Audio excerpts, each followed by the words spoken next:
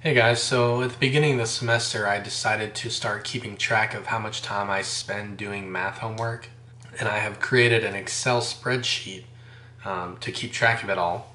And I decided to do it for a couple of reasons. One was just for the sake of knowing, out of curiosity, because memory can be a little deceiving. You can feel like you did a lot of work when you actually didn't.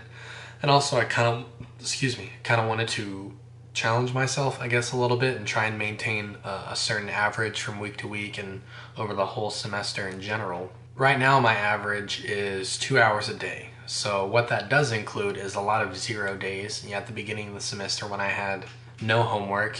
And what it does not include is time I spend doing math for entertainment purposes. So, watching fun math videos or reading math books that I read just for fun, like non-textbook things. Doesn't include any of that, so it's just strictly doing homework and making my study guides, specifically for my two tests that are back to back on Friday, starting at 8 a.m. Yikes. So this is what my spreadsheet looks like.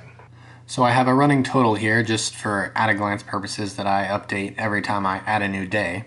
I have a column for how much I do per day, the day that I do it on, and the days elapsed on any given day since the beginning of the semester.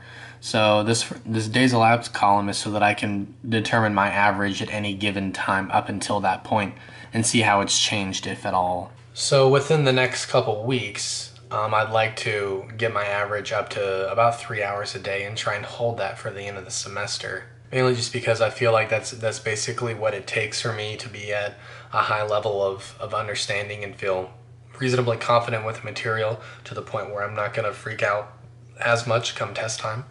But anyhow, thanks for watching. We'll see you next time.